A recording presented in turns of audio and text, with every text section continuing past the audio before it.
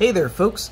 So now that the Slate's been out a few weeks, I think it's time to review some of the things that have come up since it's come out. Unfortunately, it hasn't been as smooth as I had hoped for, but I had hoped for no problems, and quite frankly, that was unrealistic, if you couldn't tell by the delays from day one, basically. But anyway, I want to go over a few quick little things to help installs go a little bit smoother, to help the console feel a little bit better. Cover one small step that I didn't quite relay the right information on in my original guide, and unfortunately I can't update a video once it's already been uploaded. I can upload a new video, sure, but I can't edit that video without deleting and just uploading a new one. So anyway, here we are. First thing, I want to talk about the motherboard screws. So the Slate, I believe I went over this in plenty of other videos, but the Slate uses M2 screws. Specifically, I have here M2 by 2.5. So these are 2.5mm long screws. The Slate should be shipping with M2 by 3. So you get an extra 0.5 millimeter on your screws, but these are going to be the exact same diameter, and then the head diameter is 3.3 by 0.3. So again, the retail ones are M2 by 3, but the head diameter is the exact same. But the reason I want to talk about that is because the original Nintendo Game Boy Advance SP, from the factory, Nintendo shipped it with self-threading screws because it's installed in plastic. That's not quite an option for the machined shells. So instead we used machine screws, M2 to be precise. Now, unfortunately, the hole diameter of some of these 3 holes in some revision motherboards, not all of them, just very few. I'm surprised I actually had one on hand that has this problem. But realistically, the holes in the motherboard weren't cut big enough from the factory, and it's not really a problem with the self-threading screws, because you thread them in, you insert them, and they just thread right through the motherboard. It's not a problem. But with the machine screws, they don't do that, and they just kind of get jammed in there. So as you can see, that guy is not quite sitting properly.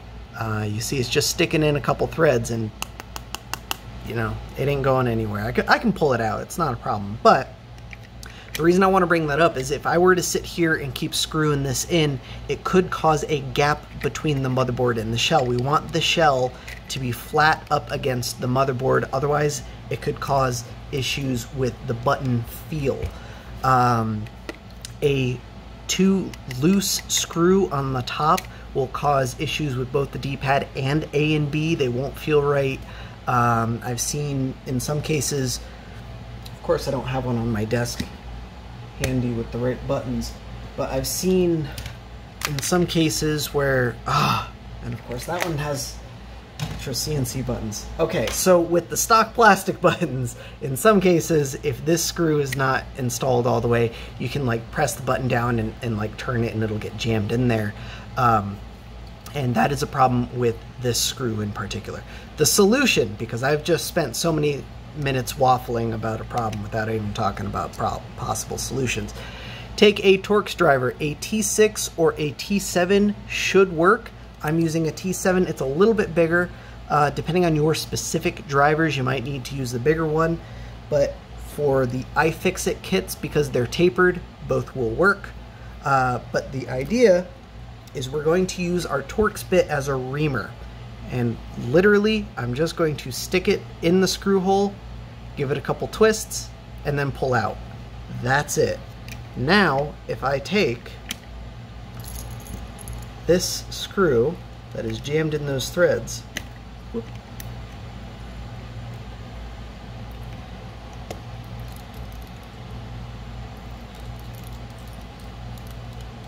I can thread that in, no problem. It goes all the way home. I'm going to do the same thing for this top screw hole that I was having the problem with. Again, that's a T7 Torx bit. Let me get one more screw here. Oop. that's more than one. There we go. Oh, let me get another screw because that one's gone.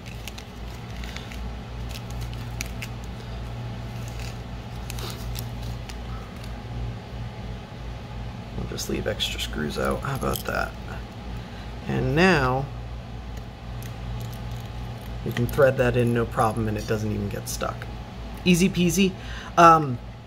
It's not something I thought to talk about during the original video because it's apparent to me that that is a problem with screws in some cases.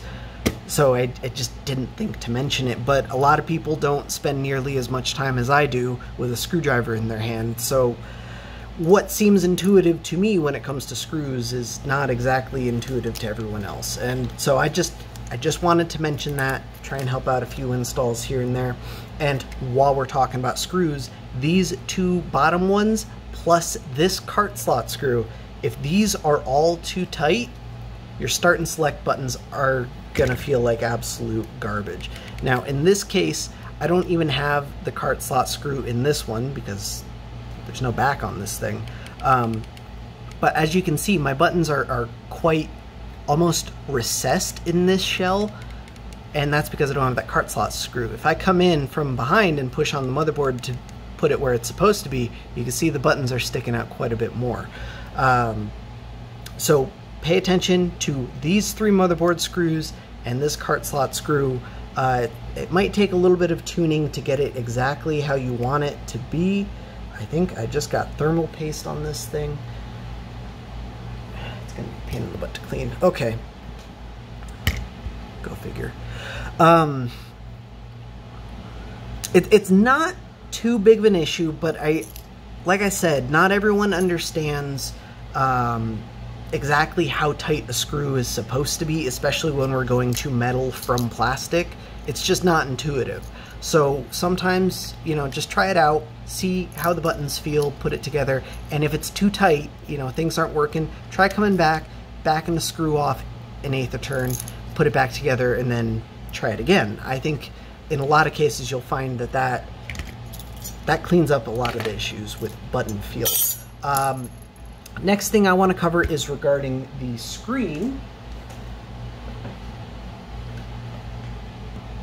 And for that, I'm going to whip out the same slate that I did in the original install video, as it were.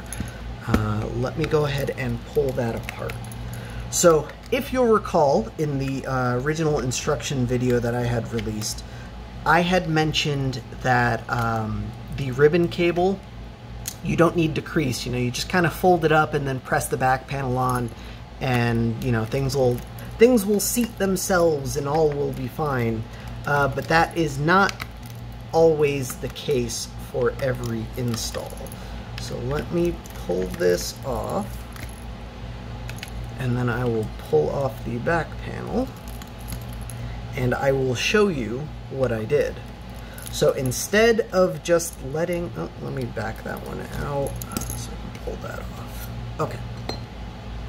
So instead of just letting this kind of flop around and spring up against the back panel and against the screen, we want to actually crease the ribbon so that it is nice and flat. You see there are 3 creases for this M shape, 2 on the top and then 1 on the bottom.